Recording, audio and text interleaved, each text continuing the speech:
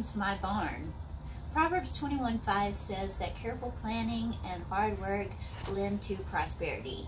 This time of year, I'm really thankful to look around my barn and see that I've got all the hay that I need put away for the winter. I want to make sure that I've got the right resource to pull from.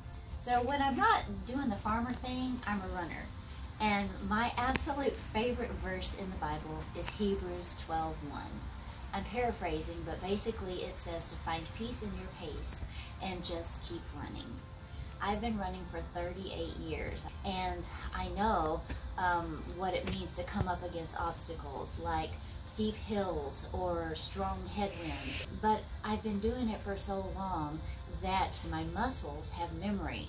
So when I come up against that steep hill, I need to pump my arms to get to the top, and that's how I'm going to get to the other side. When I'm faced with that headwind, I automatically know to duck my head, to press in, and that's how I'm going to keep going strong to get to the other side in victory. So my encouragement to you today is that no matter what race you're in, no matter what obstacle that you may have come up against, that you would just take inventory of your storehouse, that you would just take a look at the hay that you've got in your barn, and that you would just know that you can walk over to the right bale and you can pop that bale and you can pull off the chip that you need, stand on that chip, stand on that scripture in faith, and know that you've got the victory, and all you have to do is press in and keep running.